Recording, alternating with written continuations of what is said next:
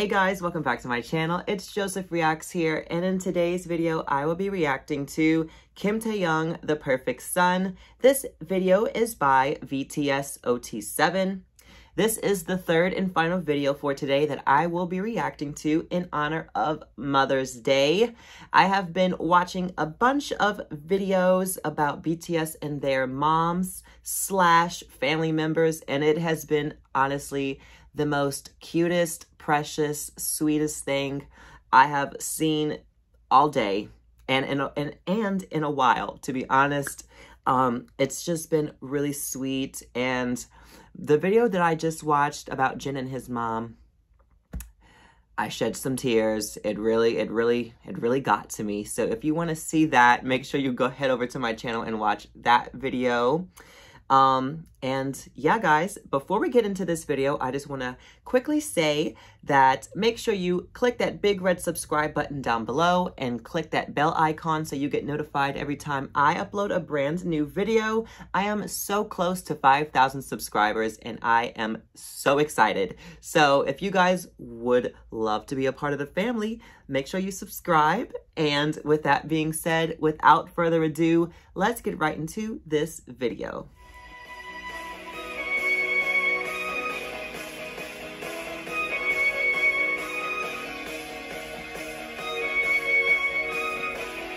I love that. This is so cute. He was the firstborn of a modest family living in Daegu. His Wow. parents were very busy working to provide for their family, but it was very difficult because they were both working outside of the city. That's why he was sent to Taehyung by his parents to be raised by his paternal grandparents in their farm at a very young age, around 3 or 4. His father made sure to visit him every weekends. Oh, his father Here is is a handsome. video compilation of V, The Perfect Son. Okay. 태영이 다녀올게. 그래, 잘 갔다 몸 건강하고. 건강할게. 여기가 몸 조심하래. 몸 조심할게. 할아버지는 할아버지 누구 있어? 듣고 있나? 할아버지 듣고 있었다. 할아버지 이야기하라. 다녀올게요. 조심하고. 응? 크리스마스 때 나 자고 있는데 할머니가 양말에 선물 집어넣어주고 싹 올라왔어. 우리 할머니 통통한 걸 좋아하셔서. 올라왔어. 올라왔습니다. 짜자잔. That was cute.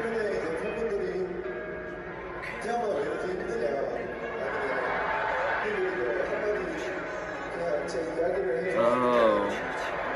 제가 이 상황에서는 그 당시 저한테는 14년간 부모님만큼 저를 키워주신 부모님 같은 존재였고, 그리고 제가 해주고 하고 싶을 때나 하고 싶은 거, 먹고 싶은 거, 할머니가 하늘에서 이제 저한테 많이 응원을 해줬다고 생각을 해요. 우리 아미 여러분들, 우리 가장 사랑하는 아미 여러분들도 정말 저에게 소중한 우리 친할머니 한 번만 기억해 주세요.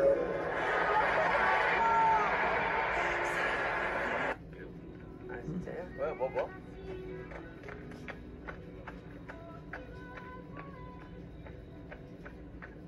그치.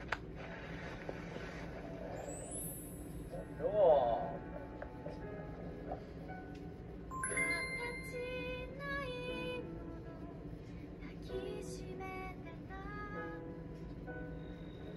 우리 봐 우리 태영이. 알았어? 네.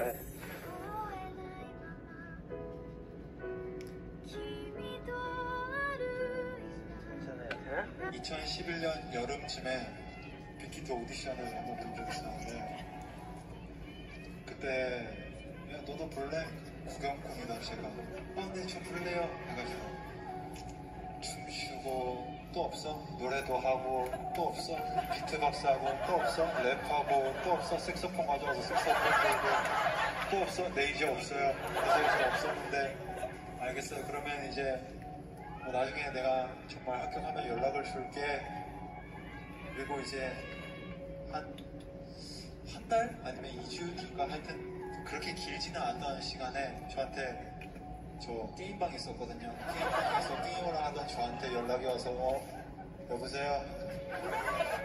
대구에서 나 한 명만 뽑혔대요. 네. 진짜 너무 신나가지고 제가 진짜 네 감사합니다. 저기 그거 시간 남았는데 그냥 버리고 집에 이렇게 와가지고 할머니 저 합격했어요. 저 이거 했어요. 하니까 할머니가 그거 사기꾼이라고 이렇게 뭐 해보려고 해가지고 막 하는 거라고. 보이스피싱인가? 그런가? 하면서 에이씨 근데 어떻게 JYP에 2AM이 있냐고. 그 BTS에 2AM이 있냐고. JYP에 2AM이 있지. 자꾸 아빠가 그런 소리를 하니까 진짜 그런가 했는데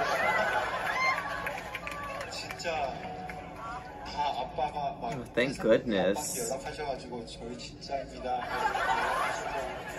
Thank gosh. 서울에 상경하고 고속버스 터미널에서 딱 내려가지고 이제 고속버스 터미널 때 이제 회사 가자 했는데 이제 고속버스 터미널에서 회사까지 택시 탔는데 아빠랑 나랑 탔는데 처음이니까 딱 갔는데 32,800원. 어머나 같이 가자. 지금 마법이 뭐라고?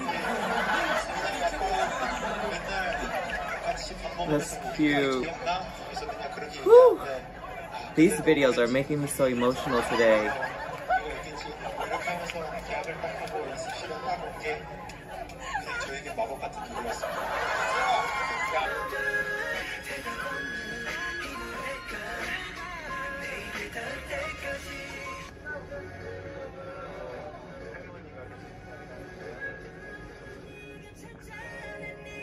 할아버지의 생각도 나고 그러다 보니까 약간 감정이 약간 조금 울컥했었던 것 같아요.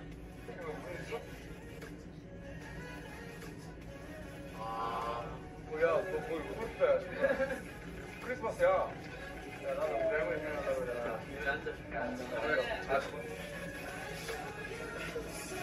Around the time his grandfather got very sick, V made a big change in his life. He bought a $4 million apartment in Gangnam for his family and made them move in Seoul so they can be next to him. He often shares pictures of him enjoying his mom meals in their new home. He also in early 2020 bought a new car for his dad. Wow, it's beautiful. 부모님들에게 제대로 된 효도를 해드리고 싶다. 나는 어떤 모습일까? 일단 부모님 명의로 된 32평씩 하나 딱 사드리고 부모님 이제 차가 한 42만 킬로미터 있으니까 내가 차를 멋진 거 딱 하나 사드리고 그리고 내 차도 딱 하나 있으면 좋겠지? 그리고 이제 다 같이 이제 나는 이제 남동생이랑 같이 차를 타고 이제 여동생이랑 부모님들은 차를 딱 두 개씩 딱 가지고 여행을 다닌 거죠. 그래서 펜션 잡고 딱 놀고 I love him. 이제 나는 가수 겸 영화 배우. 그러면 제가 바로 우리 아빠 엄마예요. 그죠? Yes. 고기 하나, 그거 하나 돼요. 고기 하나예요. 그거 하나예요. 고기 하나 한 세트예요. 한동 고기 한 세트, 그리고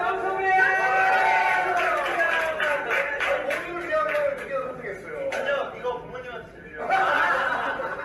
하나는 먹고 하나는. 좋아요. 자, 이렇게 해서 우리 소문 조사분들 보고 계시죠? 부모님께 효도하는 꿈이었어요. 왜냐하면 이제 저희 아빠는 어렸을 때는 정말 보면 뭘 해도 정말 멋있었거든요. 그때 제 눈에는 정말 영웅같이 보였었어요. 왜냐하면 아빠는 일하는 모습도 멋졌고 그리고 집안일 하는 모습도 멋졌고 그리고 이제 집에서 와서 이제 주말에 오면 이제 같이 놀아주는 모습도 멋졌고 일단 아빠가 뭐 하는 것 자체에 다 멋있었던 것 같아요. 저희 아버지 같은 경우는 이 길로 들어서려고 했을 때 그냥 완전 많이 밀어주셨거든요. 아버지 때문에 Oh, 제가 this is 이 from 길에 American 왔다 뭐 Hustle. 이런 얘기를 쓰고 싶어요. 그리고 제가 한 6학년 때쯤 이제 제가 꿈이 정해졌을 때 아빠한테 제가 진지하게 같이 이야기를 했었어요. 나는 가수가 되고 싶다고 그때 얘기를 한 적이 있었는데 근데 보통 부모님들은 이제 거의 대부분 이렇잖아요. 안전한 길로 가는 길을 원하시잖아요. 그래서 공부로 이제 거의 많이 제 가족분들이 그렇게 얘기를 해주셨는데 저희 아빠는 이제 저희 꿈을 많이 믿고 존중해 주셨어요. 아빠 보고 싶다. 지금의 나를 만들어준 아빠를 지금 딱 한번 보고 싶어요. 아빠가 딱 여기 있어서. If you could choose a superpower, which superpower would you want to have? The superpower, teleport.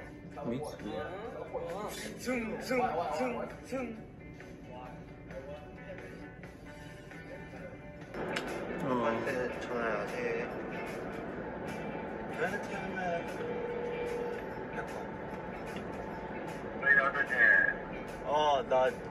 나 이제 노르웨이 가. Norway, wow. 부럽지? 나 지금 비행기 타러 가. 어디 가노? 노르웨이. 내려와이. 다녀올게. 그래, 잘 갔다 건강하고. 건강할게. 됐어. 네. 그래요. 나랑 비슷한 꿈을 가진 애들에게 뒤처질 것 같아서 아버지에게 진지한 이야기를 했다. 나의 꿈을 시작해야 되지. When were you a kid? Who was your biggest musical inspiration? 누가 어렸을 때 제일 누가 Eminem. Nas, Jay-Z. Wow. My father. My father. See. 내 인생 처음 음악은 Wow. 선생님의 V! 네, 저희 아버지가 Ah, 보신 적이 있었는데 such a special soul. 어머니한테 아빠랑 관련된 곡 하나 만들어서 선물했어요. 그럼 이렇게 해서 드렸는데 나도 좀 만들어. 어디 곡을 만들었어.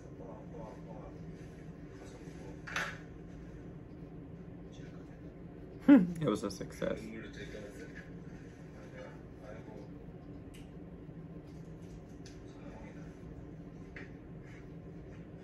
늘 말했듯이 저는 우리 아빠 그 영웅은 그 한순간에 우아하고 그렇게 막 되잖아요. 그리고 그 작은 행동마저 되게 멋있게 보이잖아요. 저는 할머니 밑에서 키워졌는데 아빠가 주말마다 올라오셔서 아빠 차에 그 톨게이트에 그 돈 내는 그 동전 박스가 있어요, 차 안에. 그거를 한 움큼 집어서 태영아 너 해 하는데 그게 너무 이렇게 된 거예요. 그리고 얘는 아빠가 이게 한 6개월 정도 때 제가 썩 쏘시는 표정.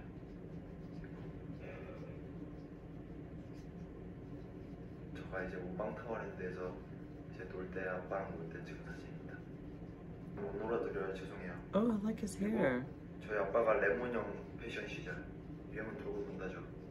그 목걸이에다가 이렇게 우리 아빠는 패셔니스트였어요. My father. My papa. 일단은 저희 아버지가 옛날에 이제 옷 장사를 하셨어가지고 옛날에 좀 옷을 되게 잘 입으셨어요. 되게 어릴 때 사진들도 봤을 때 되게 옷도 되게 잘 입고 되게 멋쟁이셨어가지고 제가 아빠의 영향을 조금 받아서 저도 그렇게 입고 싶다라는 생각을 가지고 있나 봐요. 그래서 좀 멋있게 입고 싶다, 좀 잘 입고 싶다라는 생각이 좀 많이 있습니다. 각자만의 개성이 중요하다고 생각하기 때문에 저의 스타일은 지금의 아버지 스타일과 정말 다르다고 생각을 하고 아버지의 이목구비를 적용했습니다. 맞지. 최고의 종이. 네가 해외 갈 때 이걸 꼭 가져간다. 힌트.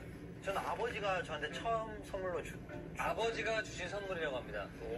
비의 모습을 잘 보면 정답이 있습니다. 자, 보인다. 지금 보인다. 시계. 지금 차고 있는 시계가 아버지가 주신 저희 시계. 아버지가 처음으로 스위스 놀러 가서 저한테 선물로 준 시계. 선물로 주신 시계. 와. 항상 차고 다니고요. 항상은 아니고요. 이제 중요한 날 있을 때. 중요한 날 있을 때.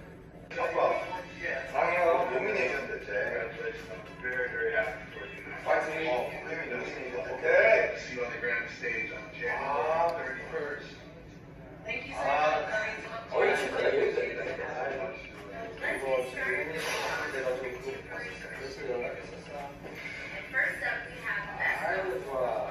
연습실 다 모였지. 나 학교 갔다 오는 길이었거든. 연습실 갔는데 This is so sweet. 틈에 제가 우리 전혀 모르는 애가 한 명이 끼어 있는 거야. 빨간색 입고 노스 패딩 아니야? 피치 패딩? 폴브레이커야. 좋아. 폴에서는 90밖에 살 말라고 택배에서 붙여준 게 노스페이는 700이었어요. 빨간 색깔 제일 튄다고. 아직도 해가 떠 있어요. 여기 러시아는 베개가 있어서 11시까지 해가 안 진다고 해요. 풍경 사진 엄마한테 보냈어. 풍경 사진? 무슨 풍경인데 밖에? 그냥 하늘 찍고 건물 찍고 다 What? 찍어. Is it really 11 p.m.? That's crazy. 맛있게 드시오. 뭐야? 선물이야? 엄마가 사주셨어요. 와 미쳤다 와. 종구야 오늘 아침이다. 오케이. 어머니가 다 직접 싸신 거야? 진짜? 어머니 진짜 대단하시다 진짜. 야 거의 뭐 아들들을 위해 이렇게 챙겨주시는 거잖아. 부모님도 이걸 봤어야 되는데. 야, 부모님한테 한번 챙겨드려야지 내가. 야, 그만해라 좀. 제 갖다 줄게. 그래 알았다. Who are these guys? 태양이가 기특한 게 어머니가 태양이 샌드위치에 싸주면 Who are they? 내 거를 갖고 와. 근데 그 김치통에다 갖다 줬잖아. 근데 나는 김치통에 주는 줄 알았어. 근데 너 우리 엄마 김치를 넣는 거야. 그래가지고 그걸 내가 김치통에 넣어. 그래서 얘가 김치통에 넣었다.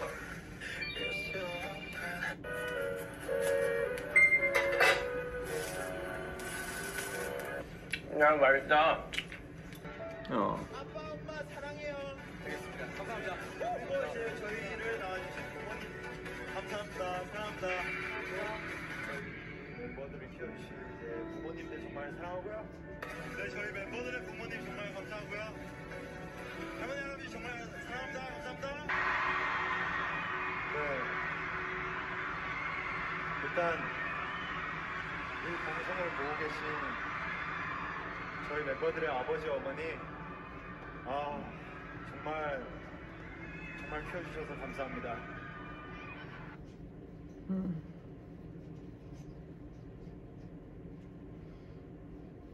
Such a beautiful. Oh, this was for his birthday. Aww. I loved this video so much. I wish there would have been a couple more moments of him talking about his mom. This was mostly about his dad, I would say, and his grandma. But that's okay, because this is still a celebration of parents. And this was a beautiful video, and I learned a lot more about him.